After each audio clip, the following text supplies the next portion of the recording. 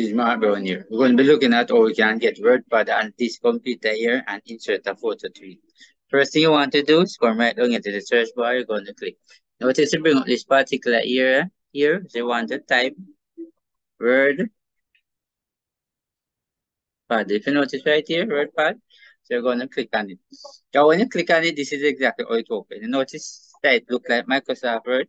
So if you don't have a Microsoft Office on your computer, you can also use this. But what we want to do on this WordPad right here is to insert a photo. Right? If you notice right here, it's a picture, we're going to click. You notice come right here again, we're going to click. Now we're going to take you directly to my desktop right here. So I'm going to click right here on desktop, we're going to locate the photo. Right? So click on all file, they're coming as an open it. Right? These are some more. Right? So I want to insert this photo. So I'm going to click on it, highlight it. Notice it's a cancel, it's open right here. I want to click on open. And there you go. This is how it actually on it. Alright, so let me kind of scroll up a little bit. You see the different option. Right, if you notice, if I click on it like that, I can come right here. Be sure that I can actually size it up. Just like that.